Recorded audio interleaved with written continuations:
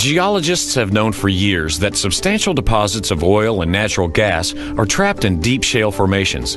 These shale reservoirs were created tens of millions of years ago. Around the world today, with modern horizontal drilling techniques and hydraulic fracturing, the trapped oil and natural gas in these shale reservoirs is being safely and efficiently produced, gathered, and distributed to customers. Let's look at the drilling and completion process of a typical oil and natural gas well.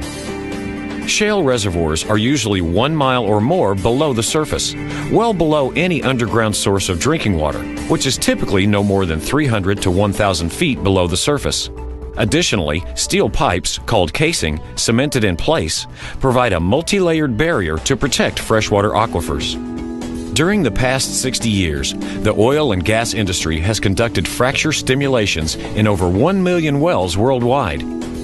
The initial steps are the same as for any conventional well.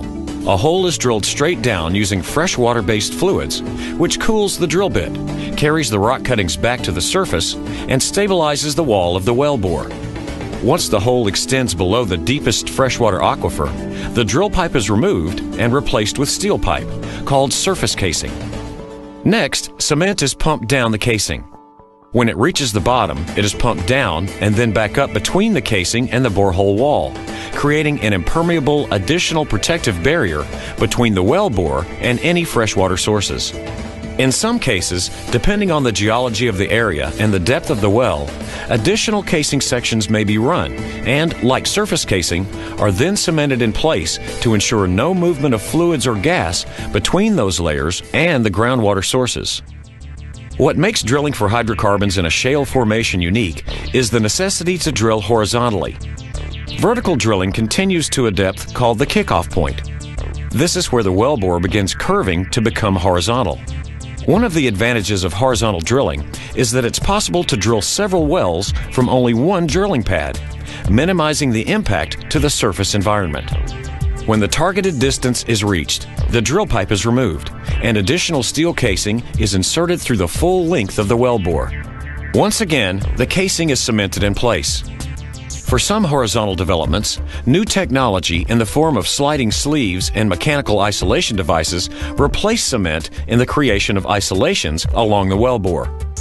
Once the drilling is finished and the final casing has been installed, the drilling rig is removed, and preparations are made for the next steps, well completion.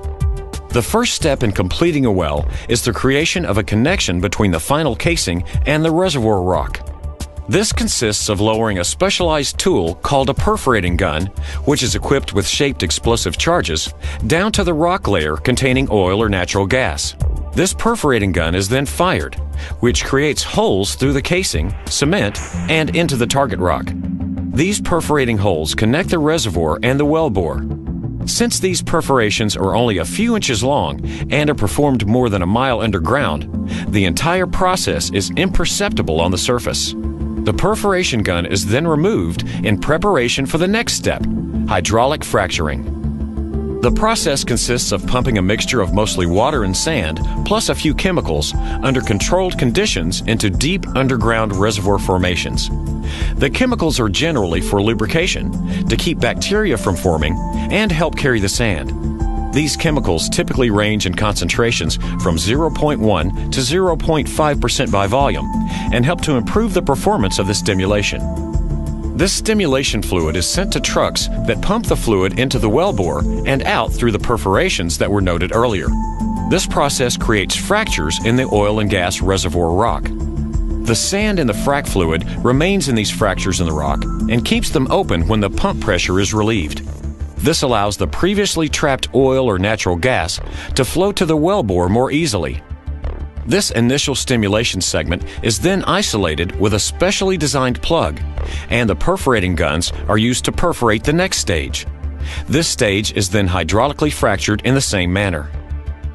This process is repeated along the entire horizontal section of the well, which can extend several miles.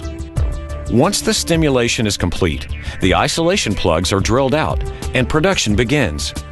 Initially water and then natural gas or oil flows into the horizontal casing and up the wellbore. In the course of initial production of the well, approximately 15 to 50% of the fracturing fluid is recovered. This fluid is either recycled to be used on other fracturing operations or safely disposed of according to government regulations. The whole process of developing a well typically takes from 3 to 5 months, a few weeks to prepare the site, 4 to 6 weeks to drill the well, and then 1 to 3 months of completion activities, which includes 1 to 7 days of stimulation. But this 3 to 5 month investment can result in a well that will produce oil or natural gas for 20 to 40 years or more. When all of the oil or natural gas that can be recovered economically from a reservoir has been produced, work begins to return the land to the way it was before the drilling operations commenced. Wells will be filled with cement and pipes cut off 3 to 6 feet below ground level. All surface equipment will be removed, and all pads will be filled in with dirt or replanted.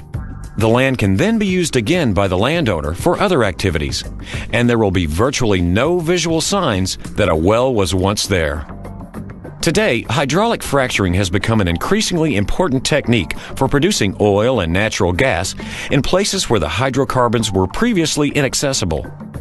Technology will continue to be developed to improve the safe and economic development of oil and gas resources.